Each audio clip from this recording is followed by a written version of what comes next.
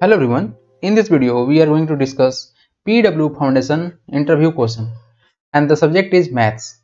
In this video we are going to see all the types of questions they have asked, and one thing which is very important, they have not asked the formula, they have not asked the question, they have just want to know your basic concepts, right? So let's see which type of question they have asked. So these are the interview process through which you will see at your mail now. First question was what is polynomial? It is quite very simple. So I have given all the details. Just pause the video and look it carefully and try to note down, right? Next question, what is zero polynomial? So the same thing I have arranged and you are going to just note it down, right? And please like the video. Next question, what is degree of zero polynomial, right? So this is also very conceptual question. If you know, then you can easily answer it. So its answer is right like this. Next question, what is LCM of root 2 and root 3, right? So both number are irrational numbers, so we can't take it as LCM, right? So LCM is not possible, does not exist. So let's see the explanation, right? Okay, so the next question is what is the difference between sequence and progression, right? So this is very important question and this is a hot question, right? So both are very different but both are interconnected to each other. Let's see the difference between progression and sequence is that a progression has a specific formula to calculate its nth term, right? Whereas a sequence can be based on the logical rule like a group of prime number, right? For example, 2, 4, 6, 8, 10 is a progression, its nth term is 2n. So we can easily derive the formula of progression, right? It is very simple. Next question. It is question from the trigonometry and this is very tough question, right? So try to solve this question by your own. Next question, construct a triangle whose perimeter is 13 centimeter and two base angle is 60 degree and 30 degree. Then what is the side of triangle, right? So you have to find out the side of triangle. It is very simple question. Let's see the process how you are going to construct. First of all, you have to take a base of 13 centimeter. Then after you are going to construct two angle, that is 60 and 30, then bisect the angle, and these all are process through which you have to go, right? So these are all the process. Try to understand it carefully. Next question, is 22 by 7 is irrational number? So the question was, is pi is a rational number or rational number, right? So this is very confusing, right? So just try to understand. I have cleared all the things, why 22 by 7 is a rational number, why pi is irrational number. So there is a big difference. See, 22 by 7 it is in the form of p by q, right? And this is a rational number. Why? Because it is in the form of p by q, and if you divide, means if you do a decimal expansion, then you will see that the number that is 142857 will repeat, right? So this is terminated, so we can say it is a rational number. But the value of pi, it is like that, so it is not going to terminate and it is not going to repeat, right? So the thing is, it is irrational number. And the what is the value of pi? It is just what? It is circumference by diameter.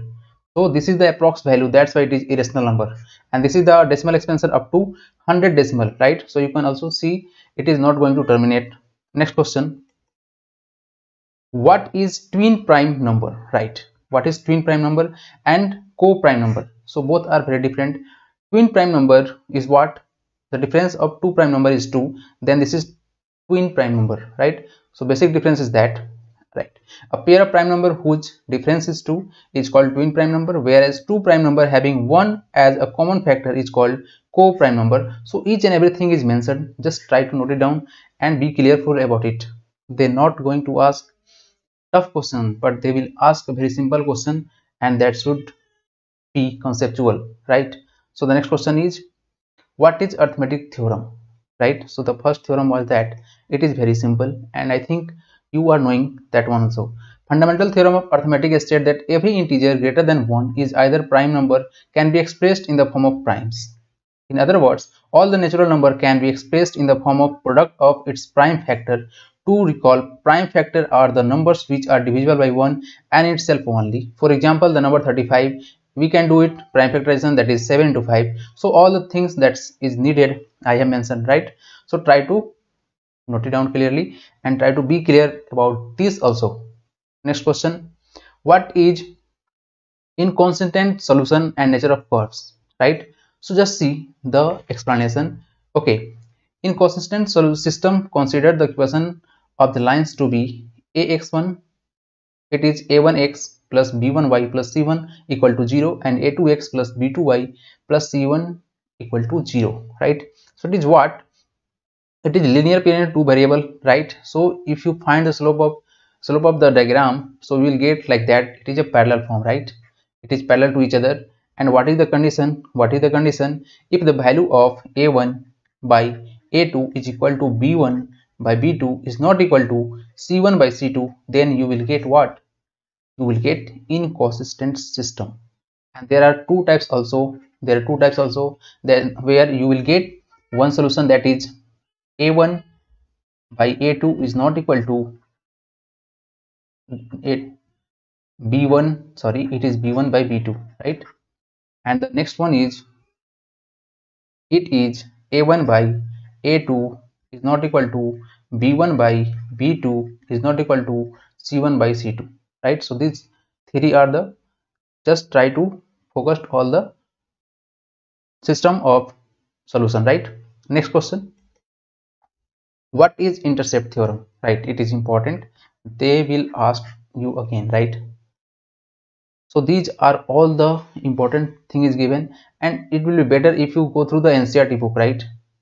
NCERT book of class 9th, right? NCERT book, just go through it, it will be clear to you, right? So, and all the important thing I have mentioned here, even I have mentioned the extra thing, right? So if you go through all, you will understand it easily.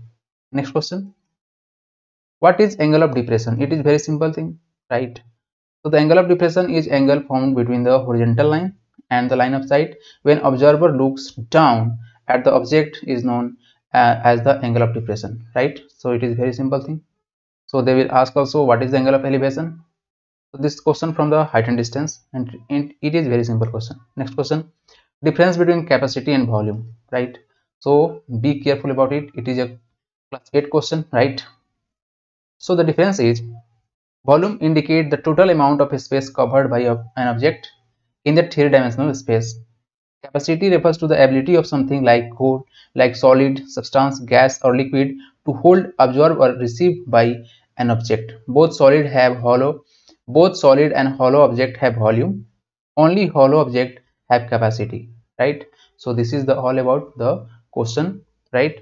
So this is the first round question. In second round, if you are selected, then you are going to be screening test. On that, you have to solve any one topic of class 8 to 10th on digital board. Thanks for watching. If you like the video, please subscribe this channel, and best of luck for your upcoming interview.